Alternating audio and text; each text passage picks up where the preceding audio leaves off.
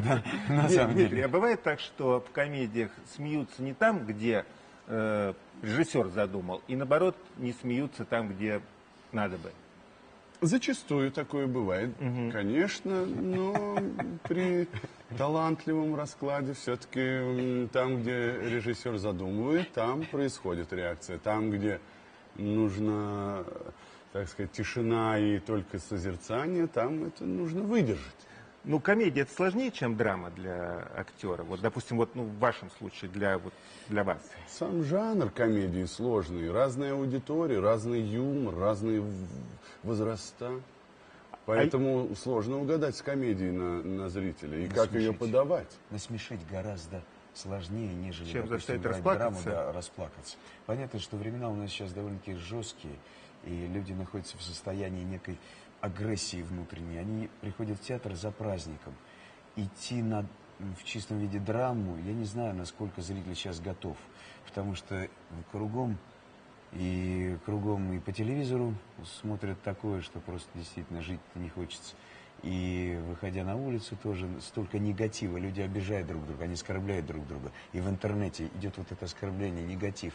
И хочется прийти и получить вот это ощущение положительной энергии, про интернет праздника. Почему? Уже что-то пишут про спектакль? Нет? Нет. Я говорю вообще про интернет, и про блоги, и про то, что на самом деле в соцсетях. Хотя, вот, допустим, я в соцсетях представлен довольно-таки серьезно. То есть я есть везде, и в Инстаграм, и в Твиттере, и в Фейсбук. И у меня, слава богу, те, которые ко мне приходят и которые подписаны на меня, они как раз отмечают, что я как раз о добре говорю. Ну, господа, сколько можно, когда негатив сплошной, все-таки хочется так по-доброму. И люди просто заходят за хорошей энергией. Мне очень хочется, чтобы как раз спектакль «Нашла коса на камень» был тем самым праздником. У нас ярмарка в фойе.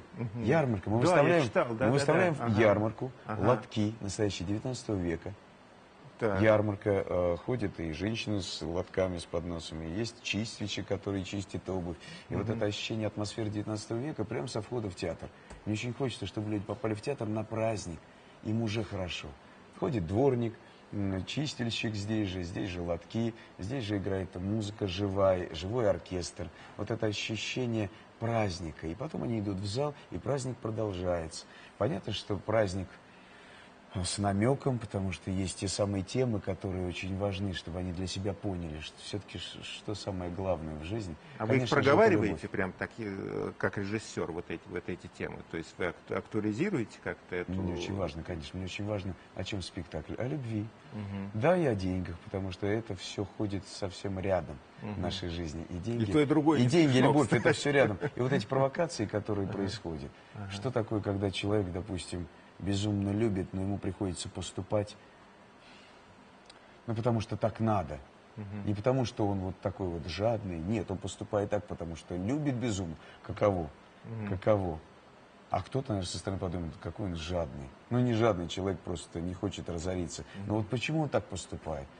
Ради любви? Да. А что такое девушка, которая почувствовала, наконец, счастье, обладание, что она действительно полюбила по-настоящему, и вдруг море разочарований, или это наоборот, это в глубине души своей желание понять, почему ты так поступаешь, ради любви или нет. Но это да, так, что... это то, что называется вечными ценностями, вот это понятно. Но вот те самые вечности, которые дает действительно нам Островский.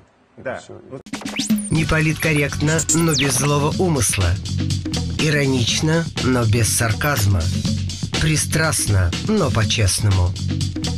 «Правда-24» и Евгений Додолев.